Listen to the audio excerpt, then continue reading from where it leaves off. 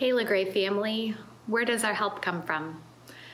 Our help comes from the Lord, the maker of heaven and earth, and our help is in the name of Jesus Christ, who is the same yesterday, today, and forever. In my early 20s, my family lived at a greater distance to me than they do now. My mom was in Denver, and we would try to plan relatively frequent visits back and forth. And when we did that, before I got on the plane to fly from Denver back to Michigan, or before she got on the plane to fly from Grand Rapids back to Colorado, we would try to have the next visit on the books.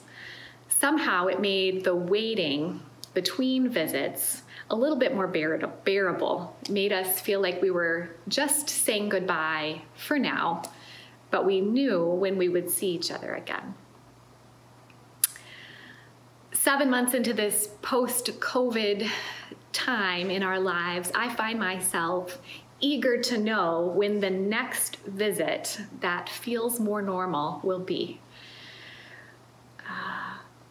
I find myself eager for a glimpse of certainty, being able to say, oh, just hold on, because the next time you'll be able to engage life as it was is only 3 more weeks away. That next visit is around the corner. Except, of course, I don't have that level of certainty. So the palpable ache that some of you are feeling in isolation, that others of you are feeling for the hug of a grandchild's arms or a conversation with a neighbor, you don't know when that next visit will be. It makes it hard for our minds and our hearts to get around the waiting. So, uncertainty that we're living in. There are a lot of places in the Bible that speak to certainty. Job says, I know that my Redeemer lives. Paul says, I know whom I have believed, and I am persuaded that he is able to keep what I've entrusted to him until that day. But something that Jesus says we can't be certain about, with all the other things we can be sure about, for our salvation, for our good, for the love of God being for us, something that we can't be certain about is related to, of all things, a date. We can't be sure when Jesus will come back again. When the disciples ask Jesus, Lord, is it now that you're going to restore the kingdom to Israel? Jesus says to them, it's not for you to know the dates or the times that the Father has set by his own authority.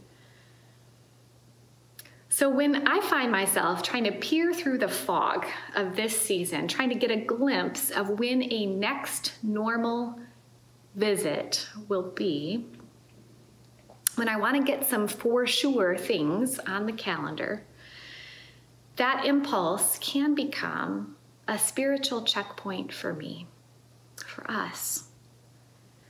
It's as if I can hear the Spirit of Jesus gently say to me, wait with this kind of eager expectation for my return. Keep company with me. Watch with me. Remember you are loved. The longing that you feel is a part of the longing of all of creation to be made new. So brothers and sisters, as you wait today, know that you don't wait alone. May the peace of Christ go with you wherever you may be.